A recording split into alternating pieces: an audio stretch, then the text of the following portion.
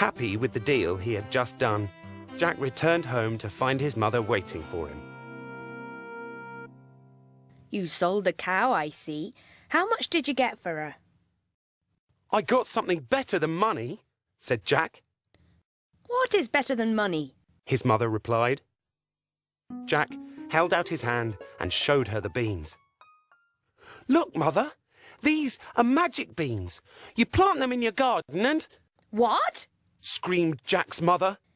You swapped our only cow for a few beans? How could you do such a thing? Full of anger, she grabbed the beans from Jack's hand and threw them into the garden, before sending the poor boy off to bed without any supper. The next morning, Jack woke up to find that his room was very dark. How strange, he thought, as he jumped out of bed to investigate. Looking out of the window, he could see that the beans his mother had thrown into the garden had grown into a giant beanstalk. It went up and up and up until it reached the clouds in the sky. Amazed, Jack opened his window, jumped onto the beanstalk and began to climb. He climbed and he climbed and he climbed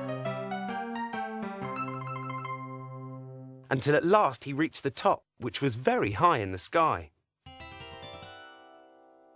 It's hard to see through those clouds. I hope we can get rid of them. Get the hint? When he put his head through the clouds, he saw a long, wide road. Jack ran as fast as he could as the ogre came rushing after him. You! Get off my cloud!